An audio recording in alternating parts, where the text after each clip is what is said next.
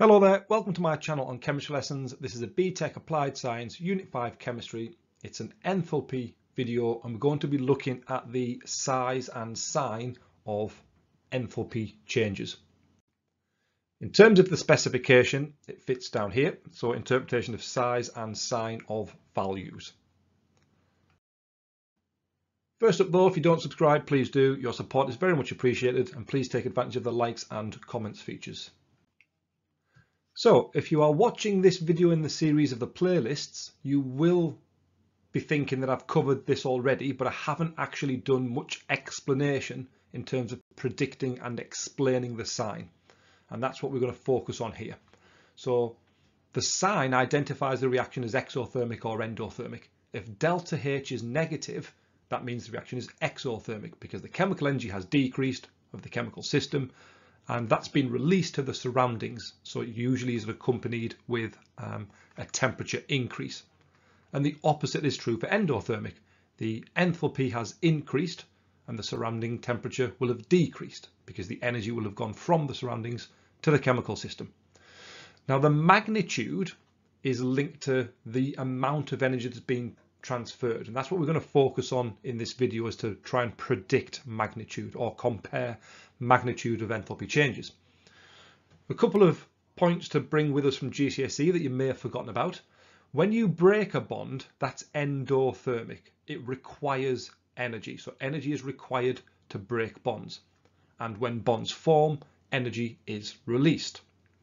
And the magnitude is going to be linked to the strength of that bond. So stronger bonds require more energy to be broken. And if a stronger bond is formed, more energy would be released. Kind of makes some sense. So let's have a look at some hydration values. Just to remind you what hydration was, it was a definition we came across earlier in the specification. It was the enthalpy change when 1 mole of aqueous ions are formed from 1 mole of gaseous ions. So it's gone from gaseous ions to aqueous ions. And here we have the enthalpy of hydration of sodium and the enthalpy of hydration of magnesium. Now what we're going to do is we're going to predict the sign and the magnitude for both of these. So let's try and understand what's actually happening here. So at the start we have a gaseous ion by itself. There's nothing else there. It's literally a gaseous ion. But it's forming a solution, aqueous, so it's going to be surrounded by water. So you're effectively forming bonds with water. You're going from gaseous to aqueous. And how does that happen? Well, water is a polar molecule. May recall that from earlier in Unit 1. But water is a polar molecule. These bonds are polar. So there's an attraction between the positive ion and water molecules, and that will happen several times over. The sodium ions would be surrounded by these polar water molecules, and what's happening is we're actually forming bonds between the polar water and the ion. Now if we were to compare magnesium and sodium, it would be a very similar scenario. I'll only draw one water molecule. So we're forming very similar bonds here between the polar water and the positive ion. Now, because we're forming bonds, bond forming is exothermic.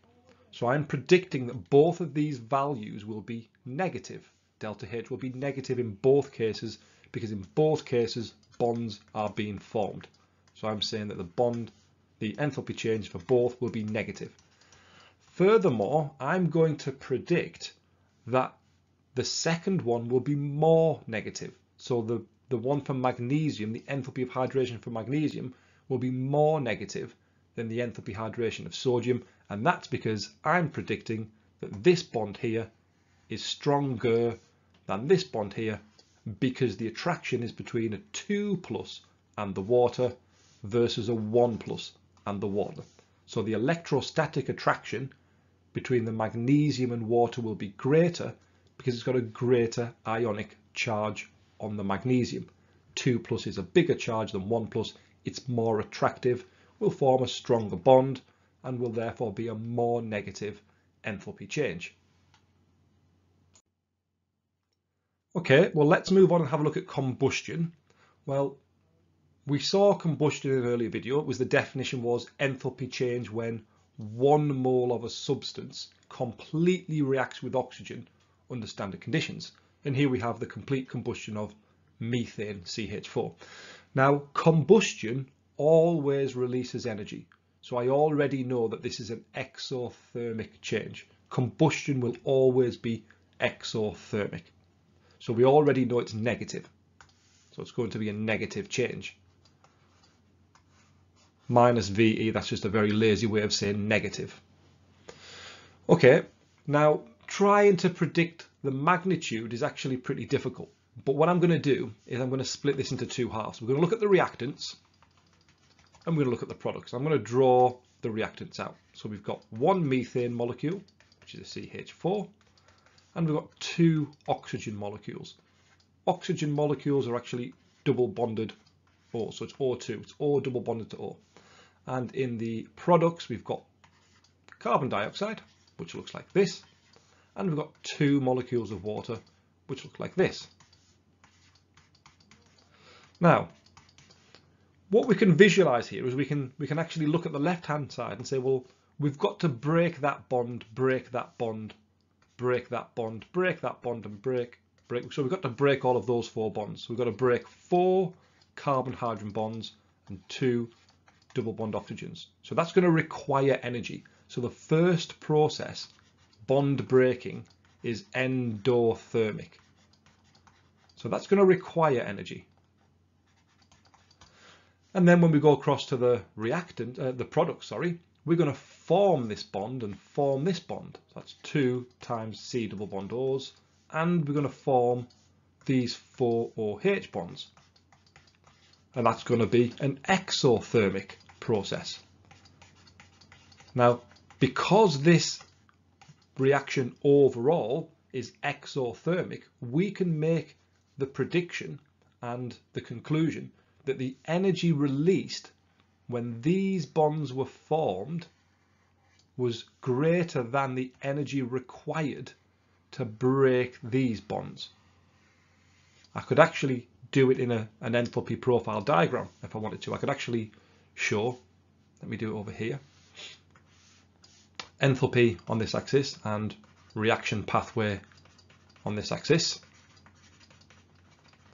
We're going to start with the reactants here, R. We've got to put energy in to break the bonds in the reactants. And then when we form the new bonds in the products, we're going to release energy. Notice how more energy was being released here during the bond forming than was required to break the bonds here. So overall, that process ends up being exothermic. So we can visualize a reaction as breaking bonds in reactants and forming bonds in the products. If more energy is released when bonds are formed than was required to break the bonds in the reactants, that means it's exothermic. And endothermic would be the other way around. Endothermic would mean more energy was required to break the bonds in the reactants than was released when bonds in the products were formed. Therefore, it would be overall endothermic. And that's the end of that video. So good luck and hope that was useful. Thank you. Thanks for watching.